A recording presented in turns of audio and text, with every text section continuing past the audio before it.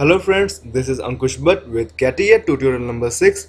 In this tutorial we will learn about Constraint Tool, Auto Constraint Tool, Contact Constraint Tool and Constraint Definition Tool.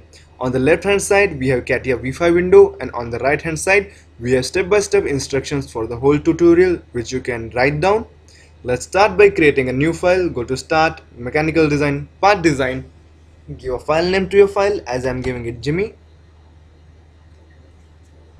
So a new file with file name Jimmy has been created. Choose any plane from the part tree as I'm going with XY plane, or we can choose the plane from here. Select the sketcher tool. This is the sketcher workbench. These are the sketcher tools on the right interface, bottom interface and on the top interface. Let's start with constraint tool. This is the constraint tool and this is the auto constraint tool. By clicking the bottom arrow of the constraint tool, we will get the contact constraint tool and the constraint tool, and we can drag this toolbox with the help of this corner slot. By the left click of the mouse we can drag it to the screen. Now we can learn about these constraints with some figures. Let's draw a rectangle, circle,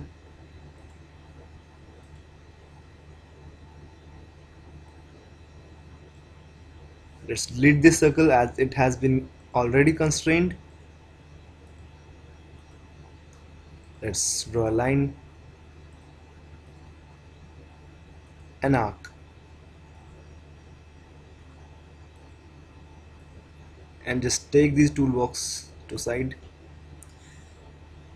So let's learn about constraint tools. Constraint tools are used to define the dimension of the sketch or to constrain the dimension of the sketch, or we can edit the dimension of the sketch. Just pick up the tool, and as it has already selected it, so we can have defined the radius of the arc. And now pick up the tool,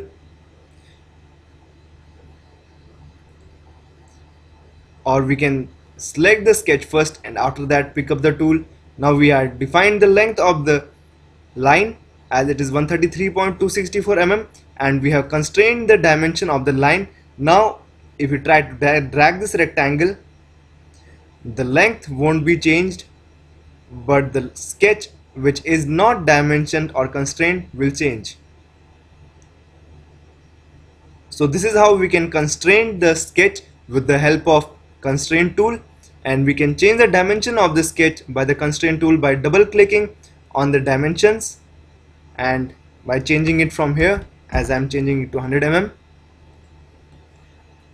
Now we can define the distance between the sketches or constrain the distance between sketches by picking up the constraint tool and selecting this sketch and then this sketch.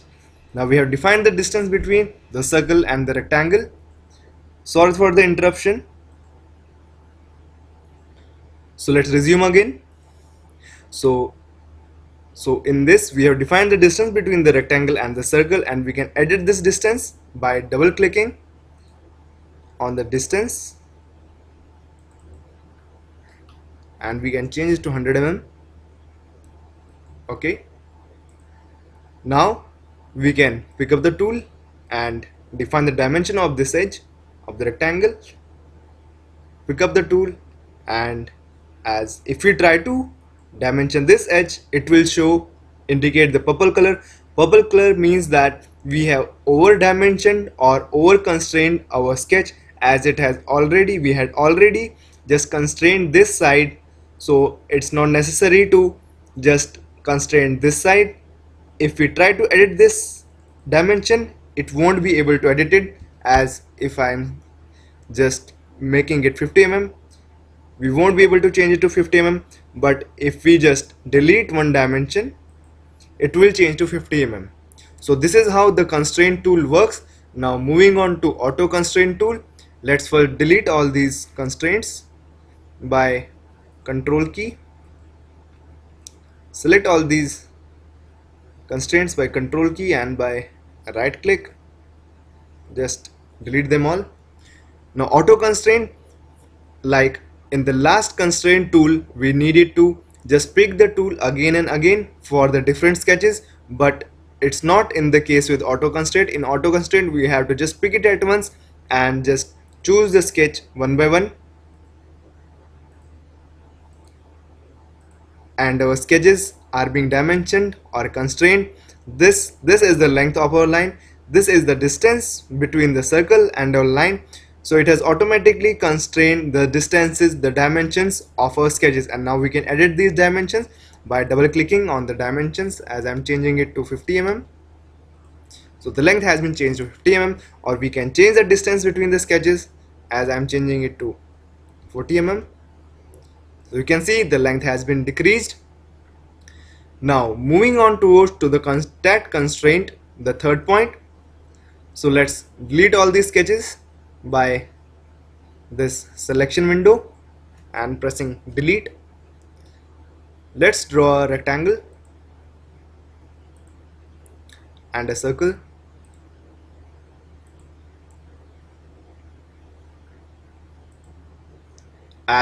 This is the contact constraint. As a contact constraint by its name, this tool helps us to define contact between two sketches. As we have picked up the tool and selected one sketch, now by selecting this edge of the sketch, we will just make the contact between these two sketches. So if we have to make the contact between two sketches, we can use contact tool, contact constraint tool.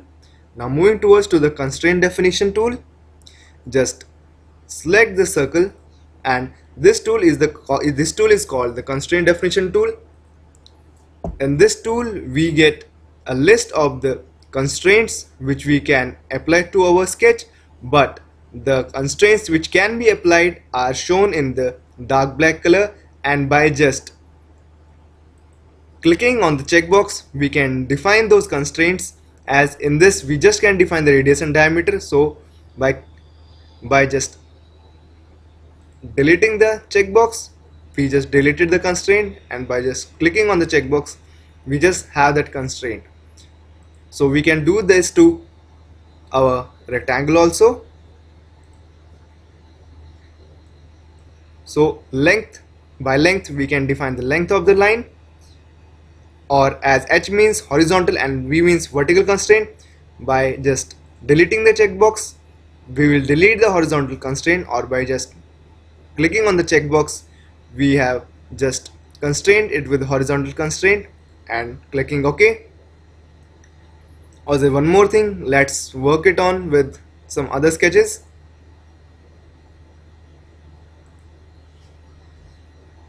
Let's select two sketches with the control key and the constraint definition. So now in this time we can just measure the distance between these two sketches, or we can take the radius or diameter of these sketches as we can see, or we can fix these sketches, or we can coincide these sketches, or we can just make these two circles concentric, or we can just add tangency constraint to these sketches. So let's just remove the distance constraint and let's add concentricity. So now we can see that these two circles are being concentric to each other. We can use this constraint definition tool to just adjust our sketch, or to just define the dimensions of our sketch accordingly. So I hope you learned from this video, and thanks for watching this video.